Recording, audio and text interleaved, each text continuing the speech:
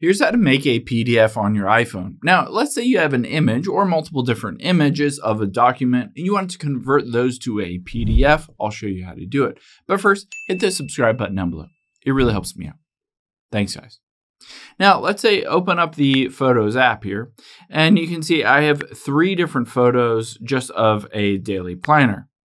Now, if I wanted to convert those to a PDF, the easiest way to do it is to bring it into the Files app first. To do that, we're going to tap on the Select button at the top right, and I'll just choose the 3 photos, and then tap on the Share button at the bottom left. Now from here, all I need to do is switch these to the Files app by tapping on the Save to Files towards the bottom.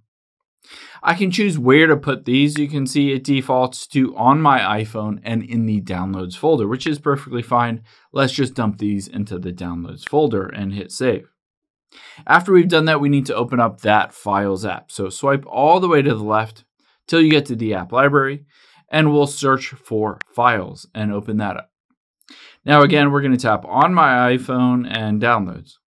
Now you have some options to convert these to a PDF. If it's just one image, you need to just tap and hold on it.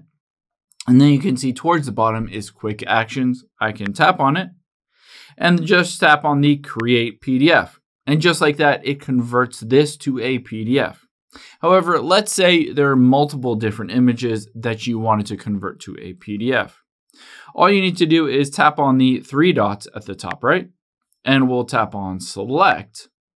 Now you're going to choose those images. Let's choose those 3 images and tap on the 3 dots at the bottom right. After we've done that, you can see Create PDF button. All I need to do is tap on that, and it will combine all 3 of those images into a PDF. You can see here, I can just open it up, and there is my PDF that I've created. I can tap on the Share button at the bottom left. I can email this, I can text it, I can do whatever I want. Now keep in mind, if you don't want to do this through images, let's say you want to do it through a website or something else. An easy way to do that also is just to use the Print to PDF feature. So let's say you're on an Apple website or whatever website. You can tap on the Share button at the bottom center. And then from here, we're just going to tap on Print here under Markup. However, we're not actually going to print this. We're just going to print it to PDF.